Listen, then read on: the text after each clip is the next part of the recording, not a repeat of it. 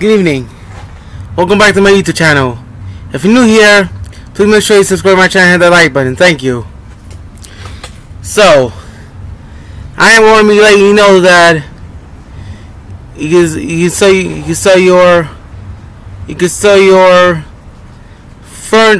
you don't want your furniture, like if you don't want your bed and all that stuff, if you don't want your picture, if you don't want your old picture, if you don't want your old picture, you can sell that to the museum. You can sell your what?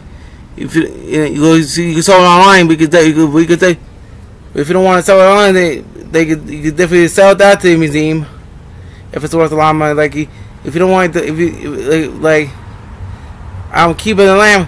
I'm keeping the lamb because it's worth a lot of money. But let's say that if you don't like if you're not keeping it, then you can definitely sell that to the museum too, because that's worth a lot of money. That's worth a lot of money if you sell that lamb to the museum too.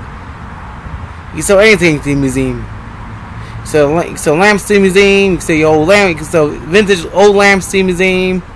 You can sell old pictures to the museum. You can sell old paintings to the museum. You can sell old appliances. You can sell old furniture to the museum. Anything old that's worth a lot of money, you can sell to the museum. Not just online, but you can sell it to the museum too.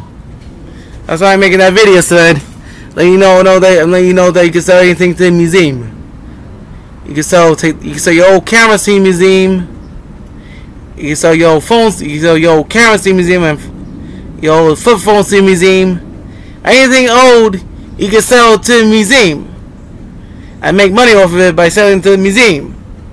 So that's why I'm making that video for you, so that to let you know that you can sell anything to the museum. And when you sell stuff to the museum, you make a lot of money by selling anything to the museum. Or you can sell it online too. When you sell your old stuff, when you sell your own personal items to the museum, people see it, and then they go visit, and then they go see, and then they go visit and then they go see my old items, and they go see the history of my old items in the museum.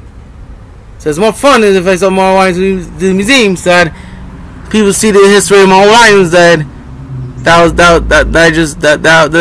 was in my house. That's why it's more fun to sell it to the museum and stuff like that. So, if you like this video, please make sure you subscribe to my channel and hit that like button. And I have a video about that convenience school if you want to check out my video right there. And then subscribe to my channel and hit that like button. I'll see you in the next video. Peace.